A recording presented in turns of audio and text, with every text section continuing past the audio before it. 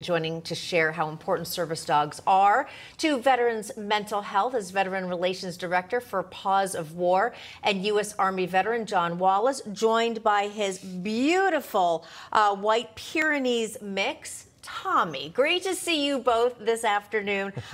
John, this issue is just so near and dear to my heart, and I think so many people do not realize how important and how helpful dogs can be for veterans when struggling with PTSD. And I know that you actually received Tommy from a Marine Corps outpost while in Afghanistan. Tell me a little bit how your life has changed since Tommy came into it.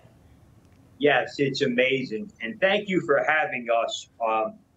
Tommy, you know, veterans, we come home from a war zone and getting on with life. You know, one war ends and we all find real quickly that another one begins, and that's the readjustment phase. And for so many of us, it's an incredible struggle to kind of find our place back in society, you know, back in mainstream life. And having the dog has made such a wonderful, wonderful difference in my life. The bouts of depression, the sleepless nights, to have him and care for him allows this change to occur, and it's just amazing. You can see he just jumped down, but camera shy. Hey, yeah.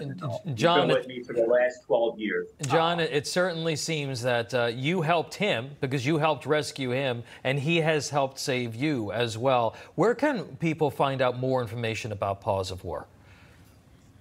Is reaching out anywhere, you know, in the country. Of course, we're here in Long Island, New York, but to reach out to pawsofwar.org or just Google Paws of War. It's really a great organization, and the camaraderie with other veterans and the bonding and training of the animals brings about a great change. It's made a huge difference in my life.